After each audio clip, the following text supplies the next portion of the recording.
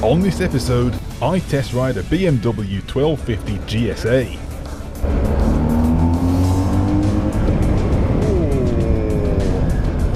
I get mixed up between the indicator and the horn. Oops, sorry. And I stall it. Ah, shit.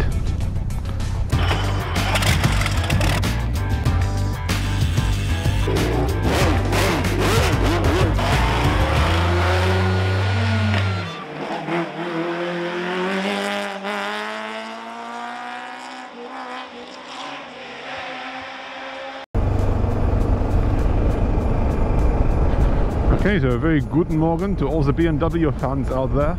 I've got a test ride booked for one of the big 1250 adventures.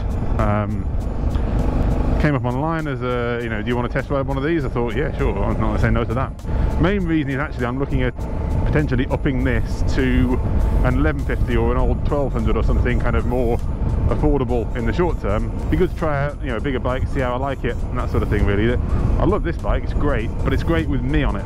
This has got, what, about 50 horsepower. If I went over to 1150, probably have about 85, so it'd be a good step up. The new 1250s have got about 130 horsepower or something, and it's not a lot by superbike standards, but it's the torque curve. It's basically flat torque from about 2,000 revs upwards, so you've just got so much torque to play with. With the passenger and luggage, the 650 is a little out of its comfort zone. It's lacking the power a bit, and the brakes feel like they're really, they're great with one person on. One person and luggage, no problem. Two people in luggage, yeah, you are pushing it a bit really. Technically probably over the weight limit actually, but you gotta be a little bit careful, So yeah, I think for the sake of me and Sophie doing some touring and stuff, I think an 1150 or a 1200 would be fantastic. Certainly got hooked on the BMW GS type bikes, there's no question there. Yeah, I'm gonna test ride one of those just as a bit of experience. It's free, so why not? I don't know if they'll let me film and whatever. Like I say, I probably won't be able to put the 360 camera on it. I'll just take the helmet one if nothing else, but we'll give it a go. For now, I've got some rattling. I think I know what it is. I've taken the left floodlight off to try and repair it. I've worked out what it is. They're no doubt very skilled engineer, technician or whoever in the Far East who put the floodlight together neglected to crimp the wires together, so it's lacking a little bit in the making a good electrical connection department. So I'm just going to take that bolt off, I think. It's down here. Right, let's get a bit of a shift on. I'm meant to be there at 12 o'clock. Ignore that clock there, it's wrong. It's not 5:20 in the morning. I'm meant to be there at 12 o'clock, and it's got to be 1:45 now, and I'm a little way away. So I have to ride like Billy-O, I think. Yeah, this bike has no problem with torque. It's got good amount of torque in most areas of the rev range. It's got good power, for one person on it. I think it's just if you are regularly riding with two, which I am, to be honest. If we go out and about somewhere, Sophie normally wants to come, and that's great. So it'd be nice to have something that can really pull very nicely with two of us, and you don't feel like you're putting a bit too much pressure on. When you get to stop like this, you really feel it with two. You're really pulling on that front brake. They've got about 1.5 foot the other side of the car, so they just could move across, and they just don't. In fact, if anything, they're moving more to the left. Just move across, man. I'm not. You don't lose out by me getting past, What a pain in the arse this is. No, I'm cooking on the gas now. And he says as the brake lights appeared. I don't want to go there. I cut across that. Eventually, I made it to BMW. At this point, I feel I should make it more like a Top Gear road trip by saying something like, I was the first to arrive. Hey.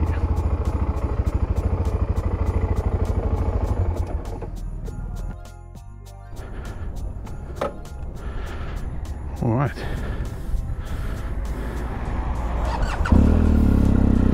Oh, that sounds a bit nice, isn't it?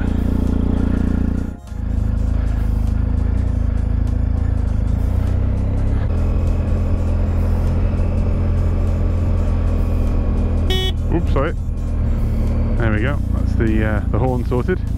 I'm going to pull it over here a minute because I realise that my mirrors are all over the place. They're kind of strange mirrors. They're really low down, so they get my arm in the way a bit too much.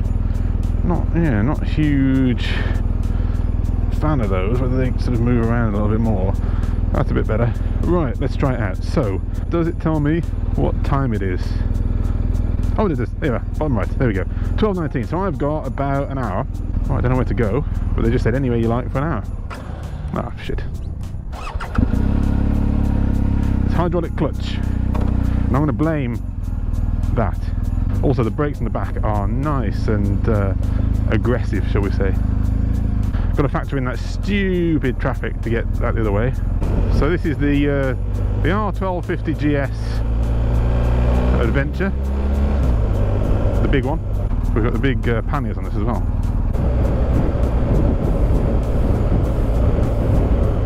So we've got the screen all the way up. I can still feel a bit of wind noise and that sort of thing, but again, it's better than on the 650 without a doubt. It's smooth in a way that the 650 isn't.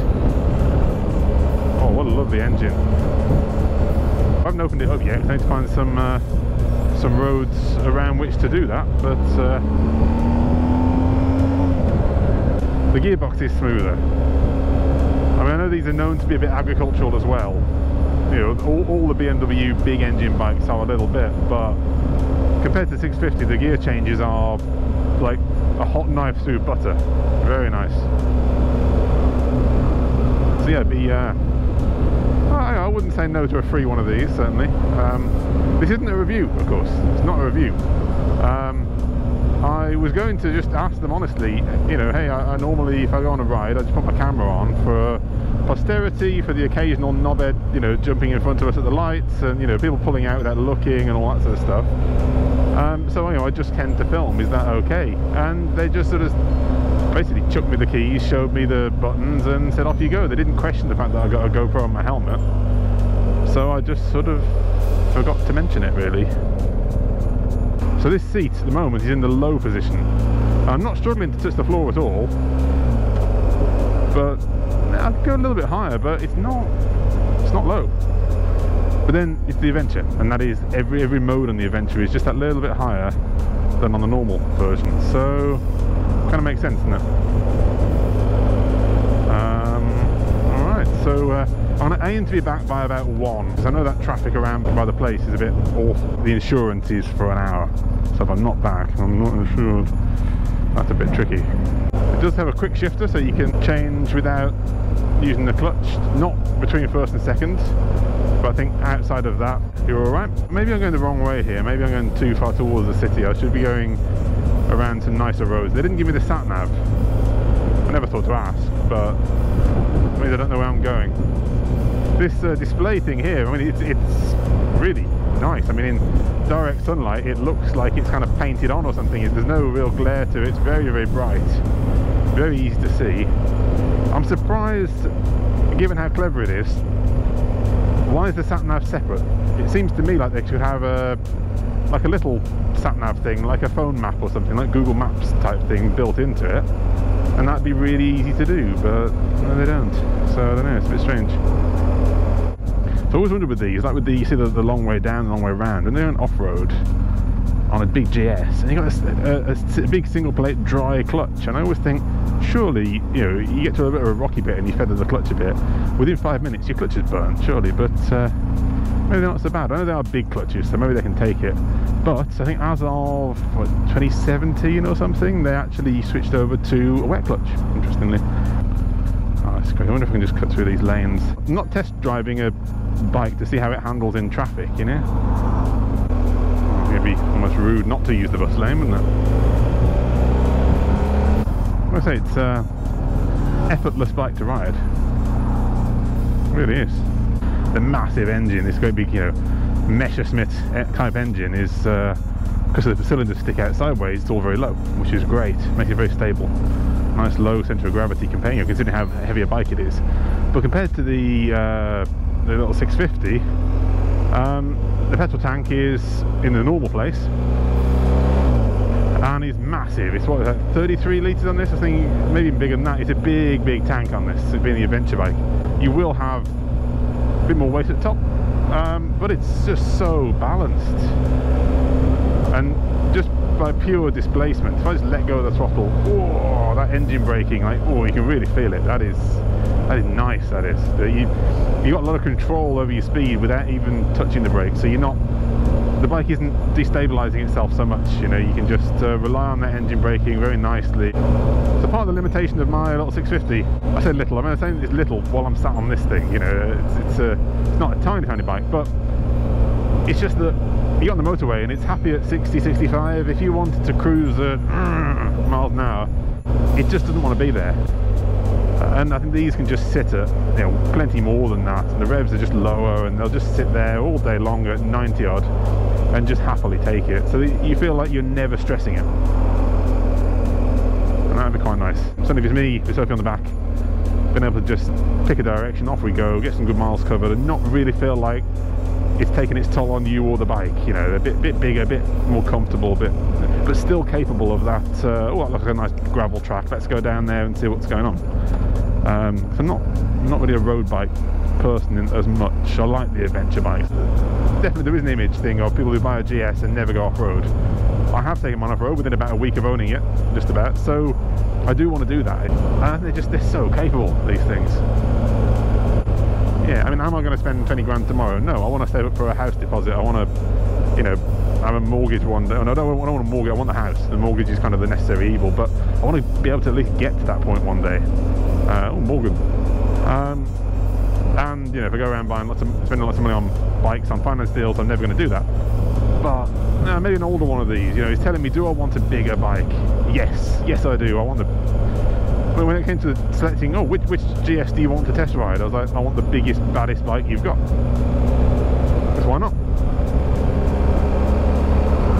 Yeah, lovely day for it. I need to find some roads that aren't bloody 20 mile an hour speed limit. See how I mean, it chucks around like the 650, honestly. It's like it weighs nothing. It's so nicely balanced. I have zero comparison. This is by a long way the biggest bike I've ever ridden. The second biggest bike I've ever ridden is my own 650. So I do not have lots of big bike experience. I think if I go straight on here, I think there's a nice road somewhere around by this great big recycling plant. I think one of those oh, what are they called? They're a company, I can't remember the name, and they do, if your car gets written off, odds are that's where it goes. They auction it off for scrap and stuff. They've got a great big depot there somewhere. There's a load of wind turbines, and there's like a nice long road along there that you can kind of open it up a bit and test things out. Let's see if we can find that. I really let the revs go a bit too low there, and it was perfectly happy pulling away. A lot smoother at the low end than the 650. The 650 below about 3,500 is not happy at all. This seems to pull, whether I should or not, it'll pull from about 2.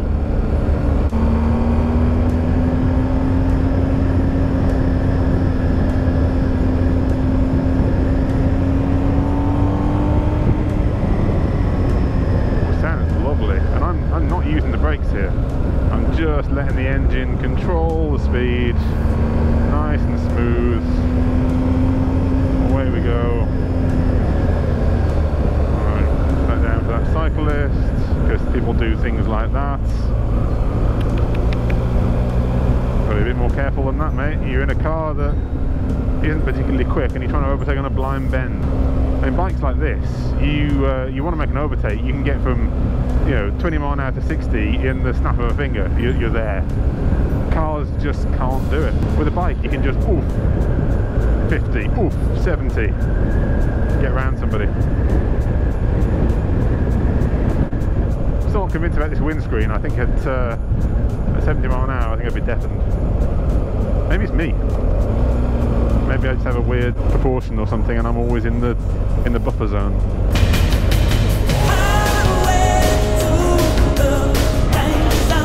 I seem to be a magnet for slow residential roads. I can't seem to get out of them. There's definitely some nice houses here. Ooh, look at that. There's a gate and everything.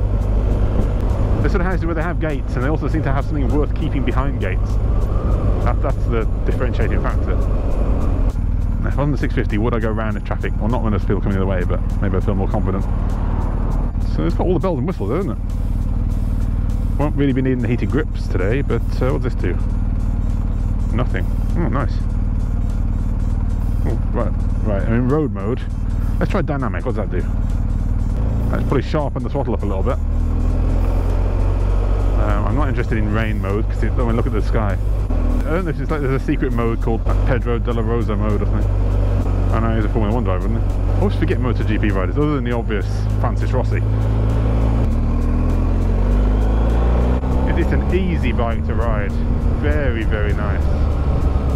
If you're not scared of a big bike, and you shouldn't be really, unless it's a really rubbish one, like they're big, but they're always balanced. They're not as scary as you think. Once you get over that, it's a big bike factor. This is so easy to ride. Some weird stuff around here. Village of Hallen. Welcome to Careful Drivers. Almost sounds like in a tunnel.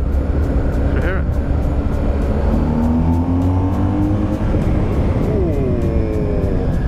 Was a bit nice, wasn't it? Did sound a bit meaty. So I think it was somewhere down here. Might have been this road actually that I went on a Tesla test drive. Again, I didn't buy one of those. But we were in the Tesla shop in the shopping centre, playing around with the maps and the bells and whistles and stuff, and the sales guy just jumped in the back of the car and said, "Hey, do you want to have a test drive?" "Yeah, sure." I went down some of these roads down here, and he just said, like, just, you know, empty road, no one about, just, you know, 0 to 60, just do it. And good God, those things fly.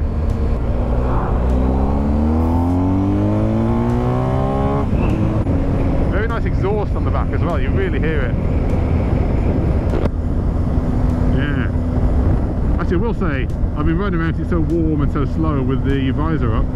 With the visor down at this speed, I have not got any wind noise. This is actually very comfortable. So I do take it back. I wasn't testing it fairly.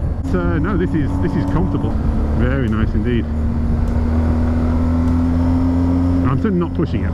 Like I say, unfamiliar bike, not the most experienced rider. I don't really know where I'm going, and I don't really want an insurance excess problem either. But hey, you know, it's the brakes are pretty good. Let's go right, eh? It's a pretty horrible junction, this. This is the kind of bike you could put the miles away and no problem there whatsoever. So this bike comes with a quick shifter, allowing for clutchless gear changes in certain gears. I thought I'd better give it a go. Off the throttle. Oh, that was, yeah. I think you're on a mountain road or something and you sort of concentrate on the brakes and sort of things out, and you can just tread on the gear lever and just go down, and it'll kick the revs up for you. That's quite nice.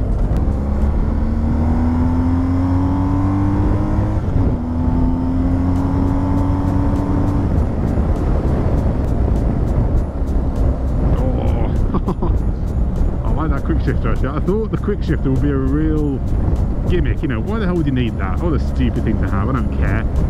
It's actually really nice. Oh yeah.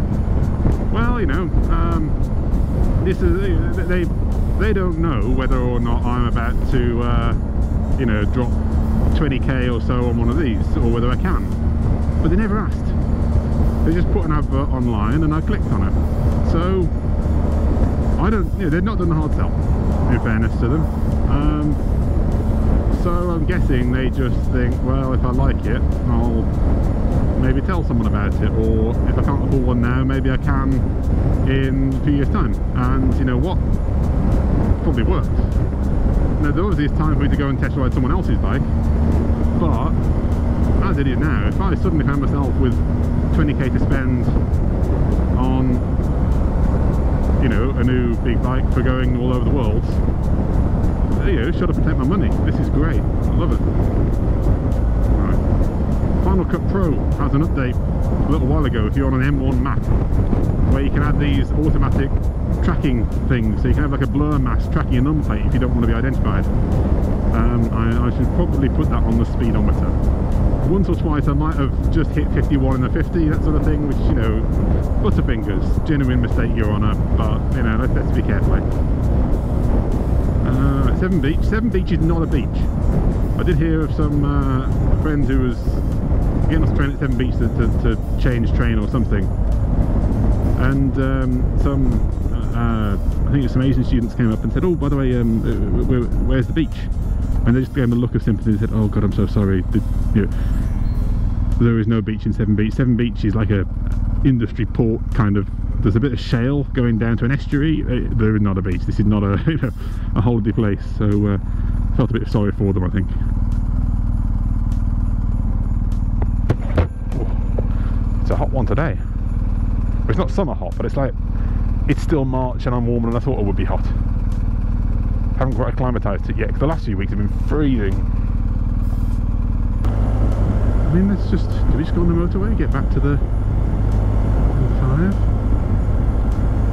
Oh, M48, M5. Let's do the M5, I think, shall we?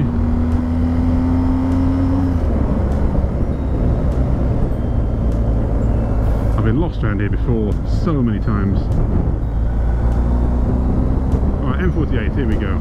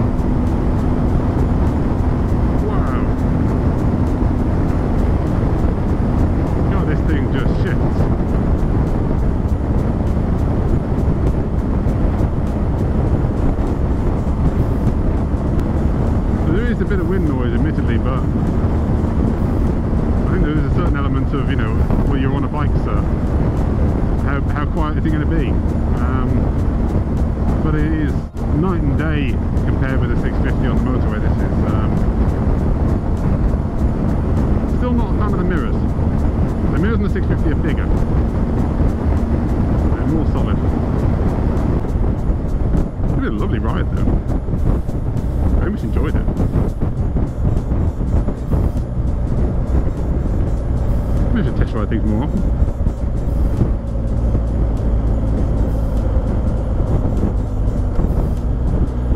Quick shifter wouldn't have it then.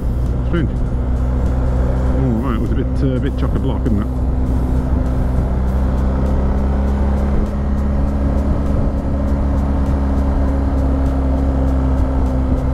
Yeah, do we need to move across here? This is our own lane, isn't it? Up to you, mate. Someone said to me, right, any bike, you're going to go around the world, all sorts of, you know, challenges, what you're going to choose. Hands down, one of these. So far, I've not tried the KTMs, I've not tried the Harley Davidson Panhandle or whatever it's called. Apparently they're very good, and I don't know that they're not. But so far, you know, this feels like it's going to be quite tricky to beat. I was doing my intro to the advanced riding course a couple of weeks ago, and all the instructors, all the people doing that, they all ride these pretty much, and a lot of them would not have been seen dead on one of these a few years ago, and you know, they rode whatever else they rode for years and years, and then eventually they sat on one of these, had a go, wow, okay, they are good, bought one, never looked back.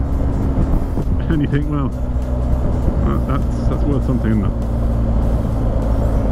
Right, I think I want this right hand of these lanes here back to BMW from Bavaria. Well, this has been good fun. It really has. Oh, a bit of fresh air. I mean, the engine braking. Oh, I love a good bit of engine braking. Thinking about it, aren't you? You're thinking about it. In the words of the late great Terry Wogan, they're not all locked up yet. Hands kicking in. These newer ones are water cooled. The slightly older ones were just oil and air cooled. Nowadays there's no fins on the cylinders at all, it's all cooled internally. The fan's gone off, that's always a good sign. Man, he's done his job. The traffic's a bit of a pain, isn't it? Alright, I'm going to turn you off now. Test ride over, and with a straight swap apparently out of the question, I had to jump back on my old 650. Okay, that was good fun. Very much enjoyed that. Back on my old 650 now, which suddenly feels quite small.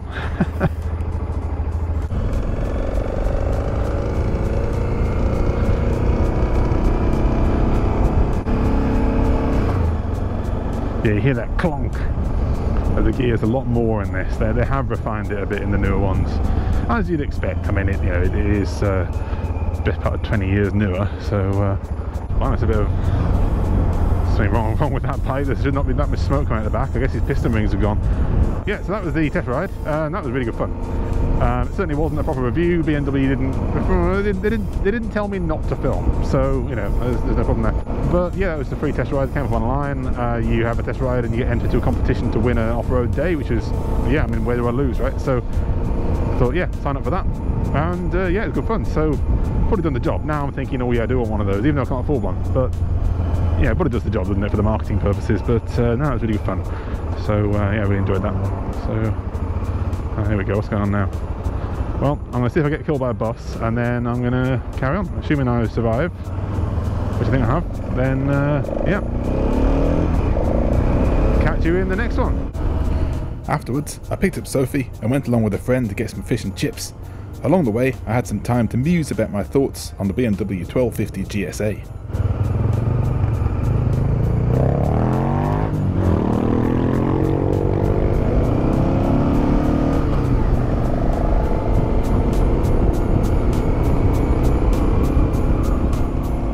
So the bike I tried out here, with all the bells and whistles on it, will cost probably upwards of £20,000. I don't have that to spend on a bike anytime soon. I want to buy a house one day and that sort of thing. So no, in a sense. But if I had loads of money, that much to spend on the bike, yeah, it was really cool. In fairness, I've not tried any of the competitors. There's the Ducati Multistrada, Moto Guzzi V something or other, whatever that's called. There's the Harley Davidson Pan America. There's lots of competitors coming out of the woodwork more recently. I'd happily give them a test drive. If anybody owns a dealership and wants to let me ride one, absolutely, but I've not tried them yet, so it's not a fair comparison. But I really liked it. It was pretty good. It felt very well balanced. The weight was nice and low. I could happily ride that around the world. So thumbs up from me so far.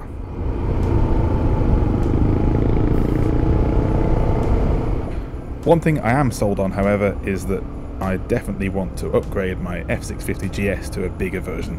The 650 will be for sale. It's a great bike. It's been pretty well looked after all its life. Very, very low mileage as well. Lovely, lovely bike. It's just for me, being quite tall, having Sophie on the back and luggage, it's just a bit too small. So it's time to go for a bigger one.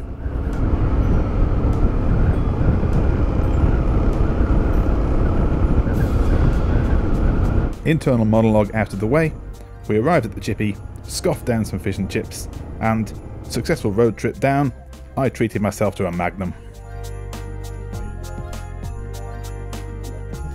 After some passers-by had finished admiring our bikes, it was time to head off home. No idea. There's a lot of discussion.